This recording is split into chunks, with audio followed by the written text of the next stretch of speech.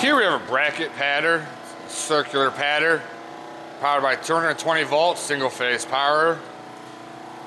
Control box is down below. You have your main on-off power switch.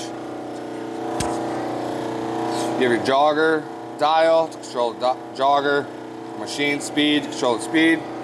It's operated using a foot pedal down below. It does come with an exit conveyor that's powered off 115 volts. Plug that directly into your control box or an outside 115 volt display. You have your milling station, your glue pot, gluing station.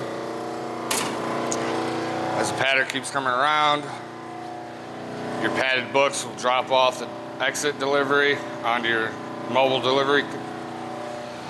We'll demonstrate it operating.